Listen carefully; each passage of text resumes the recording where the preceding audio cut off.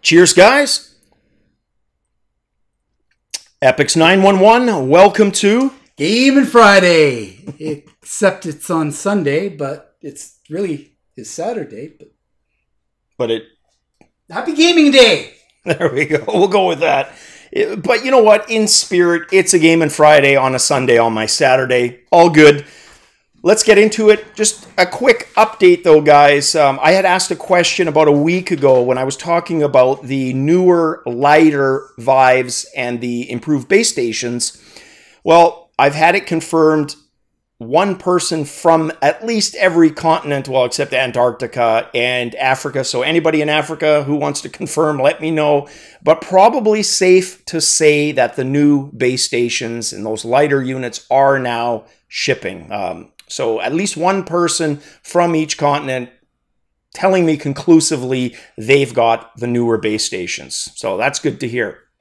All right, a little bit of a slow news day, guys, but that's okay. That leaves time for other things. We're going to start with the first two stories, one from Wired.com, the other from Upload VR, that kind of merge into each other. The Upload VR article is about the next wave of VR hardware being closer than we may think. The Wired article is titled, "A Chip Revolution Will Bring Better VR Sooner Than You Think." So let's kind of talk about those for a second. They got me thinking, especially the Wired one, about computer innovation and stagnation of technology. So the 80s were a time of great creativity PC-wise. We had Commodore, Atari computers, Apple, Coleco. Yes, there was a Coleco computer. Amstrad, Spectrum, MS-80 is the Japanese one. Exidy, is that correct? PC, whatever. There was one there too. The point being, there were a hell of a lot of different PCs. Many of them based on different chip technology. For example, the Atari ST and the Amiga, both Motorola-based, while, of course, PCs at the time, 8286 or 8086 based, etc. And your 6502s and 10s. Lots of different types.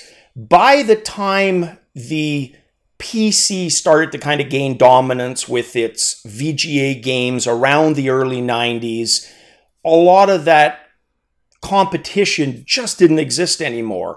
Yeah, there was a lot going on the console side. You had people getting excited about multimedia and CD-ROMs. But computer-wise, Commodore was at the end of its life. Atari certainly as well. Apple, not as big through the 90s, or the early 90s anyways, as they had been in the 80s. It was all about Intel. 286s, 386s, etc.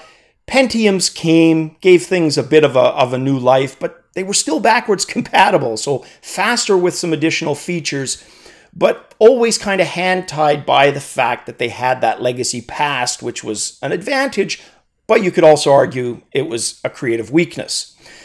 PC's strength, certainly that they were modular, and that gave rise to things like 3D accelerated GPUs. The fact that PCs were so modular. And then the last 20 years, it's pretty much been status quo. Things have certainly gotten faster, graphic cards, CPUs, but in terms of new technologies, basically just improvements on the existing and throw in some more cores and a hell of a lot more megahertz and memory. So I get what they're saying with both of these articles, that VR could and likely will bring about specialization, which I think is needed. So right now we've got two types. You've got your mobile solutions, which are powered by mobile phones. You've got certainly the ones that are Qualcomm powered, right? They've got the CPU built into the HMD. And then, of course, Rift, Vive, and Sony PlayStation VR powered by either a PC or a console. Where I think we can see some creativity and what they get into in the first article is dedicated chipsets that specialize in virtual reality strengths. And this may possibly be the first time in a couple of decades that we see some really new, innovative stuff getting released over the next 5 to 10 years. Definitely looking forward to that. Second article gets more into what we can expect to see out of VR hardware. We've talked about wireless, and when I do my one-year show, I'm going to talk a little bit more about wireless. We also know we're going to get a hell of a lot of Windows 10 branded HMDs later this year. There's basically going to be tons of competitor projects, and that's not even including Project Alloy and other ones waiting in the wings. Where's this all going to end? What's the natural conclusion of all this going to be? Well, I think the technology is going to continue to drive them all forward, but we're going to have technologies fall to the wayside. Hopefully, it's the stronger, better technologies that survive, but that hasn't always been the case. You could make the old Betamax VHS argument and many, many more. So if we see specialized chips, I expect that to start happening probably within 3 to 5 years. That focus on delivering virtual reality. Wireless, 60 gigahertz possibly. That seems to be the leading contender with the beamforming thrown in. Or if not wireless, certainly 4K and above, regardless of whether it's wireless or not. I think that is a natural conclusion. That screen door effect will one day just be a thing of history. Confident in that as well. So just an interesting couple of articles to really sink home how crazy fast things are moving. And I'm going to touch on that more in the other video, but think about it. At the beginning, and Bumble in his video did a really good job with this, he mentioned, look, when we launched all these devices a year ago, you would mention wireless and people would say, simmer down there, Bucky, all things in their time. Are you kidding? We've got this. Don't worry, wireless will happen in the future. And then 6 months later, we have companies like TP-Cast not only saying they can deliver wireless, but deliver it with the type of low latency that we need to really pull it off. So it's going to be an interesting year, and it's going to be a year that's going to really set us up for the next 3 to 5. It's going to be really telling in that respect. Next news piece, a new Google Earth arriving April 18th. And when people ask me what kind of my top 10 or top 12 games are, I usually say games, or do you want experiences in there too? The reason for that is Google Earth, I easily count among the best, most powerful things you can do in virtual reality with a Rift, with a Vive. It is absolutely amazing, especially for somebody who hasn't used virtual reality before. Most likely, everybody's got a mom or a dad or a grandparent who isn't comfortable with computers, but maybe they've seen Google Maps and Street Views. But that doesn't even come close to preparing you for the glory that is Google Earth in virtual reality. It's absolutely amazing to be able to fly around the planet, check out street views of cities on a whim, fly above the skyscrapers, and just get the kind of view that no other medium comes close to matching. Just very cool. Now, in terms of this update, couple of assumptions. One, probably Daydream support. You got to figure it's their platform. They're going to support it properly and fully.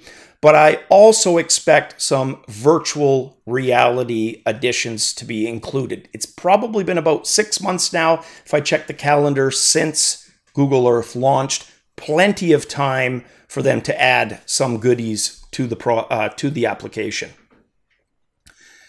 And the last story, guys, like I said, a little slow today. HP is going to be joining a bunch of other vendors in offering a VR PC gaming backpack style computer. But they're not just offering one, they're actually offering 2 models. So, of course, they're going to be joining Zotac, MSI, and Dell-owned Alienware, all of whom either have a PC gaming VR-ready backpack available or expecting to start shipping in the near future. Now, Ron Cowlin, he's the president of personal system business at HP.